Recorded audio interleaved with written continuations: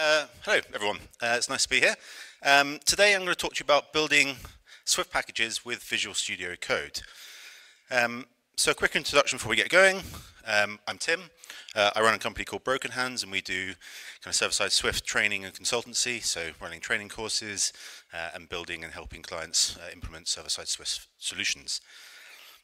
I'm on the Vapor core team, so I'm responsible for fixing bugs in Vapor, maintaining the framework, and evolving it and pushing forward as Swift gains new features, a new concurrency model, and lots of exciting new things that are coming up in the future.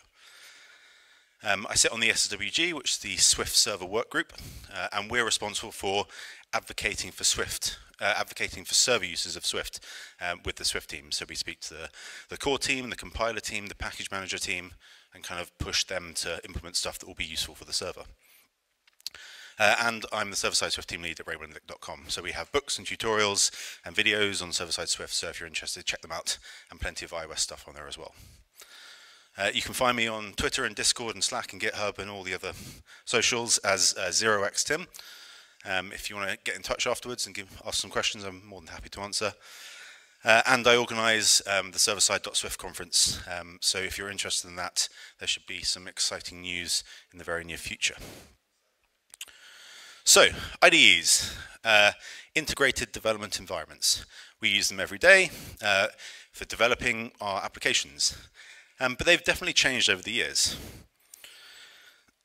In the very, very early days of programming, you had something that looked like this, a punch card. And you had your stack of cards, and you had a little punch tool, and you actually had to go through and manually punch out all of the kind of bits of your code to produce your application. You then had these huge stacks, which you then put through the computer to generate the result. Now, these are much quicker than kind of manually doing complicated maths equations, but as you can imagine, they're fairly slow to produce these cards, they're fairly error-prone, and they also had bugs. And this is where the software term bugs comes from, because you would get bugs caught in between the stacks of punch cards, which would then introduce errors in the program, because the program reading them would see the bugs, and that's why they're called bugs. So fun little fact there for you. So as time went on, our tools got better. We evolved to writing kind of semi-human readable code in a text editor. This is C, so not very human readable code, but it was just a text editor. To build and run, we had to implement stuff from the command line. There wasn't kind of any integrated debugging or anything like that, and so we iterated again. For the sadists amongst you, you might have chosen Emacs or Vim, but why bother? But for most of the people in this room, you'll be using Xcode. And Xcode is Apple's IDE for building applications for Swift, Apple platforms, iOS, macOS, etc. And it's great. It's been built with designers, and you can really tell, which makes it kind of nice to use. It has lots of features like being able to debug. You can view your code, you can view your views, you can have the interface builder to build your old school views, you have your Swift UI views for your new school views, you get to view memory debugging stuff and view hierarchies and all that kind of stuff. And it's great, and it works really well for the most part. But sometimes you don't want to use Xcode. You might want to use another IDE, and there are quite a good number of reasons, of legitimate reasons, why you might not want to use Xcode. To start with, you might be working in other languages. So you might be working on a big project that pulls in kind of a front end as well, where you're writing JavaScript or kind of other languages and HTML stuff. You might be working on, God forbid, React Native and having to write TypeScript. You might be working on Flutter or anything like that, or even Kotlin multi-platform, as we saw earlier. You might just want to open a file, and we've all been there, where you just want to kind of browse a view controller or a view or a data model, and you open it up, and it opens Xcode, and then just spins there for kind of 20 seconds, resolving dependencies, pulling down the files. It's a waste of time, and it's slow. You might be working on different platforms. So Swift is a multi-platform language. It works on Linux and Windows. And so you might be building Swift packages for other platforms. And you might not be using a Mac. You might have another platform to build on. And you need an IDE to build that. Xcode has some limitations. One of the biggest annoyances for me is not being able to see hidden files and folders in the package view. So I can't see my kind of GitHub workflows or kind of any other hidden files, and that really annoys me. And you can't kind of run in other environments as well. So if I want to kind of remote into a Linux terminal to be able to test some stuff on Linux, I can't do that in Xcode. And Xcode is big. We've all been there where it comes out and you download it, and it's 12 gigs or something, and then you have to unzip it for half an hour, and then you have to install it, and then additional tools come up, and you have to install that, and then you plug your iPhone in, and it goes, preparing for watch development. I just wanted to view a file. So most people don't need Xcode with everything that Xcode brings in. So if you're building a Swift package, you don't need the iOS SDK. If you're building an iOS app, you don't need the macOS SDK. So for some people, Xcode is too heavy.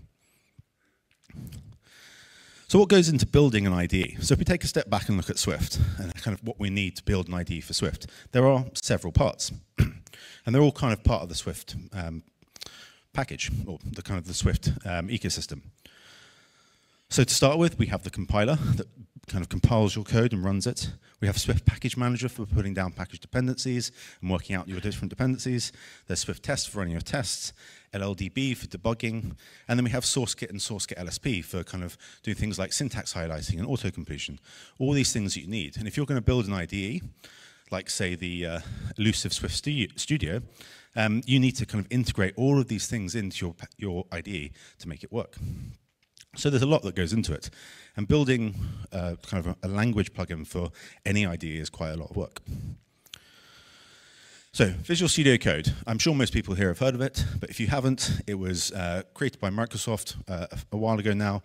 It's open source. It's probably the most popular editor out there. It looks kind of like this, which you probably can't see at the back, but it has a lot of features. It's multi-platform, so it works on Windows and Linux, which is a big advantage. It supports tons and tons of languages, so pretty much no matter what language you're working in, if it's JavaScript or HTML or Swift or Go or anything like that, there'll be a plugin for the language. And it has a fantastic extension ecosystem. So there are extensions for everything. If you want to prettify some JSON, there's an extension for that. If you want to minify some JSON, there's an extension for that. If you want to hook into Docker or different databases or kind of anything like that, there's an extension for that.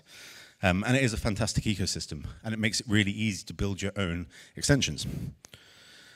And this is Swift in Visual Studio Code, but we'll have a look properly later. So this is the Swift for Visual Studio Code extension. It was launched end of last year, start of this year, and originally created by some community members, and then it has been taken under the wing by the SSWG. And it supports pretty much everything you'd expect.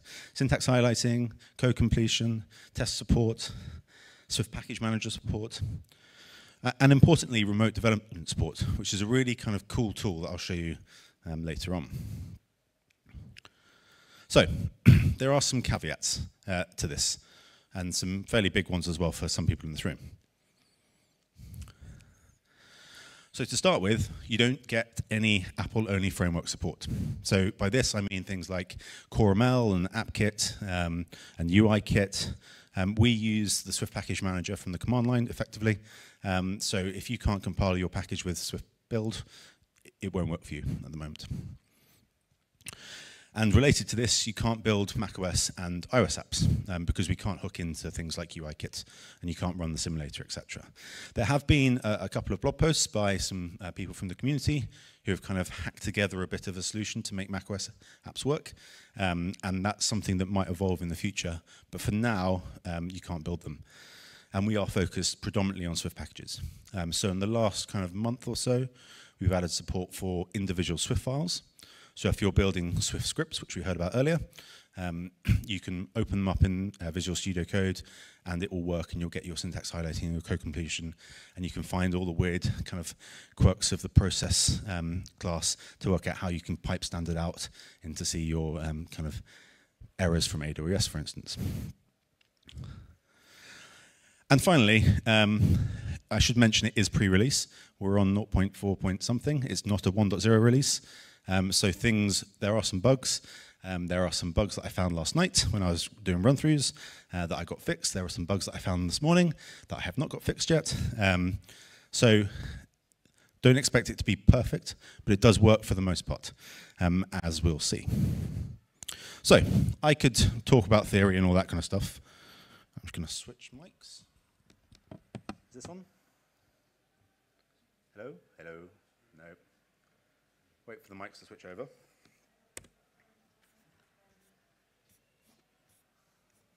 Any luck with the mic? No? Yeah, keep on going. There we go. Hey, we're back. Okay, so I have a little demo I prepared here. So I'm going to open, no, I'm not going to do that, because that's, I don't want to trust roots. That was the wrong thing to type. Okay, so hopefully that's visible to everyone at the back there. I've kind of reduced the resolution so you should be able to see it. But I have a Swift package here.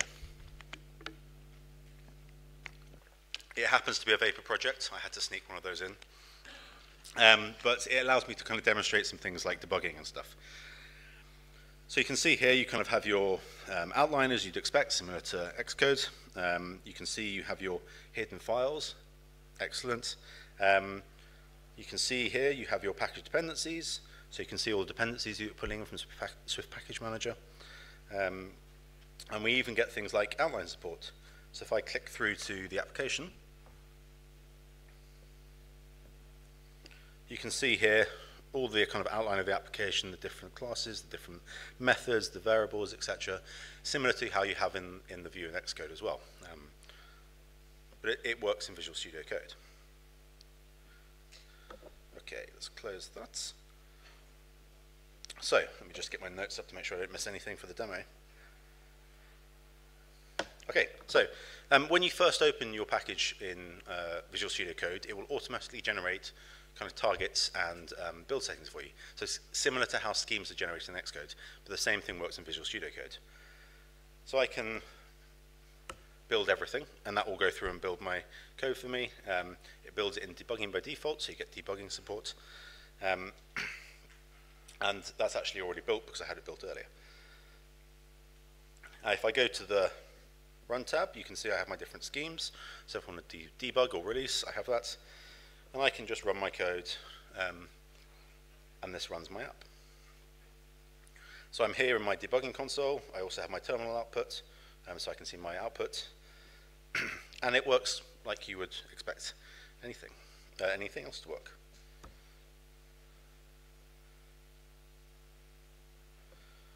The extension integrates really well with Visual Studio's Test Explorer. So you can see here I have a single test, so I can run my tests. And that works. And you have your test file. You can see you're running individual classes. You can run individual tests and just click to run them like you'd expect. So none of this is particularly mind-blowing, other than the fact it's working on Swift outside of Xcode, which I find quite cool. So I'm going to put a breakpoint in my roots file.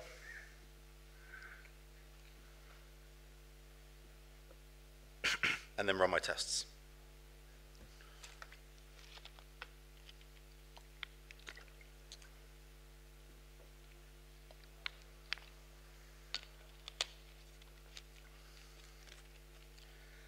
So it breakpoints as you'd expect. You get access to your whole variable stack, so you can see everything that's on the request. My current context only has a single request that's passed into the closure, but you can see everything on that request, all the kind of different properties and stuff. If I go to my debug console, I can print it out. It works. I can even kind of evaluate Swift code as well.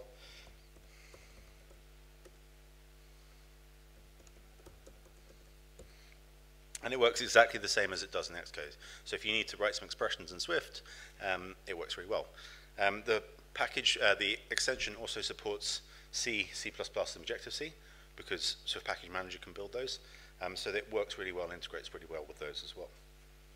So I'll just continue to make my test pass. Okay, I'm going to create a new root.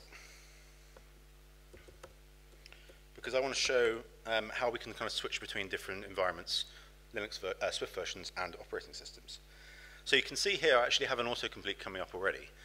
This is Visual Studio Code's GitHub's Copilot tool that kind of auto-completes code for you with AI. Some of it is scarily good, some of it's amusingly bad, but it is definitely getting better the more I use it. So the more kind of vapor code I write, the more it learns, and it will kind of generate kind of huge code blocks for me from things like comments and stuff, which is quite scary in a way, but quite cool.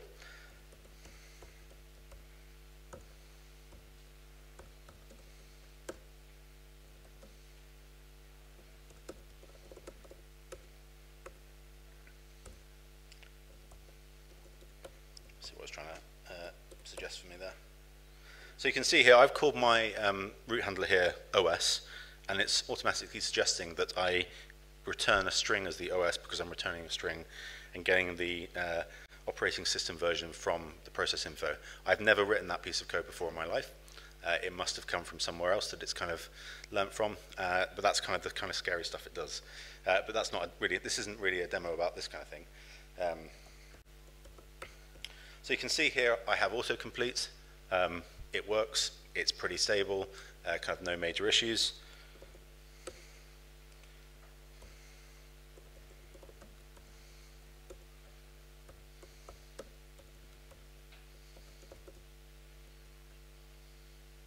Again, auto-completing, tab to complete is really nice.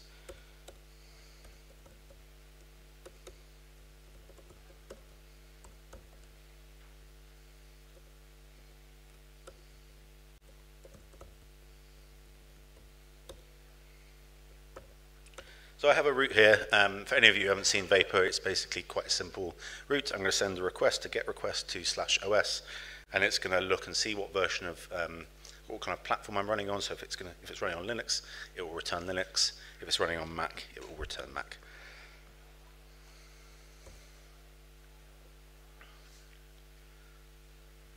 So my code's running, my server started.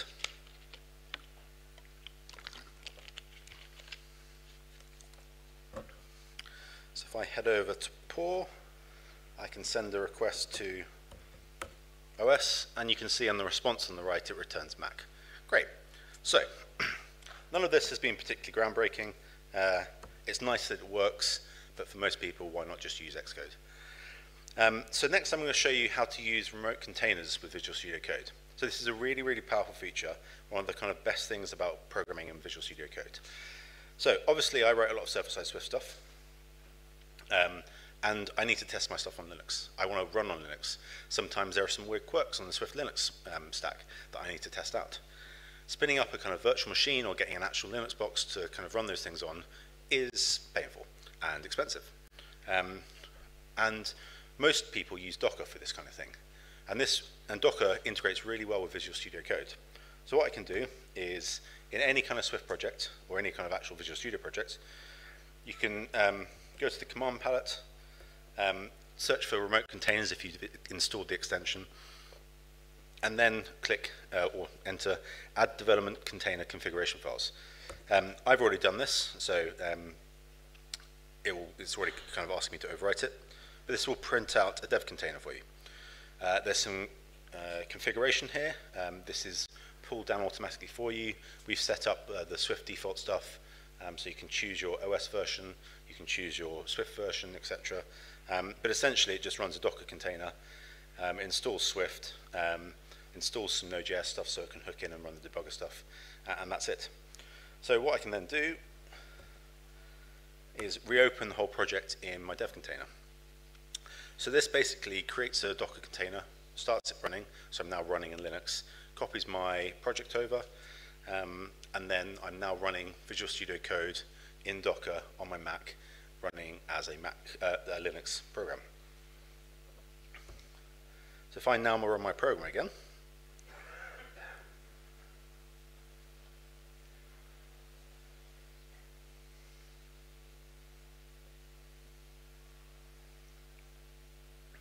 if I go back to POR, I can send my request. I've got my breakpoints already turned on. and you can see I return Linux. If I do that again, but turn the breakpoints on,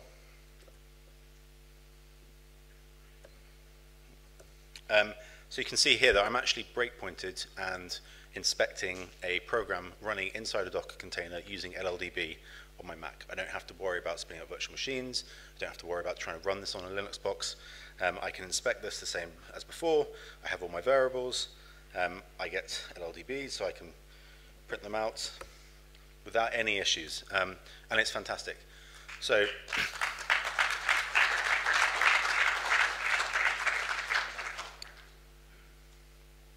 and that works for kind of any version. So if you want to switch to a different Swift version, you can do that with a single command line change. So you can go to the Remote Explorer, and then it kind of gives you a list of all the containers you've ever used. And I can run this in the Swift Heroes Nightly container, which is using Swift Nightly. I was going to demo this, but the latest Nightly of Swift has broken Vapor, so I can't demo that because there's a regression in the Swift compiler. But trust me when I say if I was to open it in my other dev container, you can see here I'm now running in the Swift Nightly Docker image. I have my application, it just won't build. That's the only thing. Oops. Okay, so I've now switched back to my local environment, which is normally only a command away. I just accidentally closed Xcode, VSCode, sorry. So the final thing I want to demonstrate to you today is opening multiple packages in a single workspace.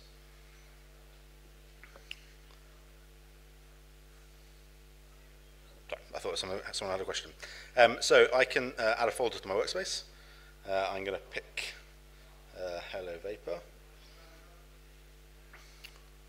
And you can see I have my Swift Heroes demo project. And then down below I have my Hello Vapor project. I don't know what you're doing. I'll just hide you off the screen and pretend you never existed. And this works in exactly the same way. So this will, again, automatically generate my different run configurations. So you can see here it's generated run, debug and release run versions, and run is the name of my application for the two different projects. I can choose which one to run. When I go to my build options, I can choose to build the different projects, and it works exactly the same. If you try and do the same thing in Xcode, you'll generally get an error saying this project's already open in a different workspace, please close it and try again. And so it's a much nicer development environment for working on multiple packages side by side. Pretty sure that's all I had to demo, just double check. Yeah. Okay. So back to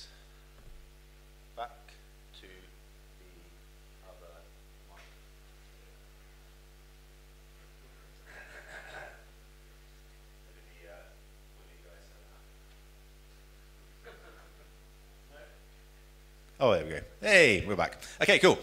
So that was the demo. Kind of what the extension offers is an IDE that works across multiple platforms, so you can run on Linux. It mostly works on Windows, although we are looking for people to help test on Windows, because I don't have a Windows box, and the main developer doesn't have a Windows box. And the other thing that I haven't been able to demonstrate today because of the Wi-Fi is it working in the browser. So GitHub have a thing called GitHub Codespaces, and this allows you to basically go to any repository on GitHub, and if you configured it, you can press the full stop button, that's the one, and this will launch your kind of repository in a remote container running in the browser, ready for you to use there and then.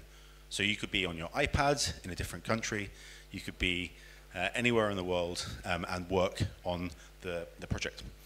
So if you have a really, really complicated setup, you can build this all in a Docker container, push the Docker container up, and it will launch your project in seconds. Whereas if you have a big kind of monorepo, generally it takes ages to put it down. You then have to configure all the tools, you have to install Brew, you have to install SwiftLint and all that kind of stuff. But this will work in seconds, and it really speeds up your development time. You can easily try out different versions of Swift, assuming Swift isn't broken. So that's an M1, which means that unfortunately I can only try 5.6 and Nightlies, because that's the only versions of Swift that have support for ARM Linux, but if you have an Intel Mac, you can run all the way back to like Swift 3 if you really wanted to try out different versions. You can easily test on Linux to make sure it works. These days, generally, Linux and Mac are pretty much the same, but there are still some odd quirks, and this makes it really easy to kind of test a bug or work out what's going on. And it has great ecosystem support as well. So I have tons of extensions installed for things like pulling down JSON, for integrating with databases, for formatting my code. So there is an extension out there for anything you want to do, pretty much. And if not, it's really easy to build them. And this is kind of a personal aim, which I should probably caveat that with. But the aim of the plugin or the extension is to provide a better experience for developing Swift packages than Xcode itself. This is all open source. Visual Studio Code is open source. And we can iterate quicker than the Xcode release cycle. So if we have bugs, we generally get them fixed pretty quickly. These days, if you have bugs in Xcode, unfortunately, you have to file a feedback, and wait for it to be fixed in the next release, hopefully. This is all on GitHub, so you can track any problems, help contribute if you really want. So some future aims for the project. We are now getting to a stage where kind of all the big features are implemented, which is really cool. One big thing we're looking at is code coverage. Visual Studio Code are currently going through a bit of a transition period where they're creating their own code coverage plugin and tab that we'll then need to hook into, so we're holding off for now. We want full Windows support. So most things kind of work on Windows, but there are a few edge cases because we can't test it on Windows. So if any of you are interested and have Windows boxes, please try it out and let us know. You can raise issues on GitHub. It'd be fantastic. So yeah, if you have an idea for something that we're missing or that would be cool, again, just let us know and we'll be happy to talk about it. So finally, special mention. First person is Stephen Van Impe. He is the original person who kind of spun this out as a kind of a community project. He built the package dependency view and the first initial integrations. And then Adam Fowler, who sits on the SSWG with me, he's the main developer behind this. He's been writing all of the code, and I just review the PRs and then get to talk about it on stage. He's the person who actually does all the actual work, so full praise should go to him. Thank you very much.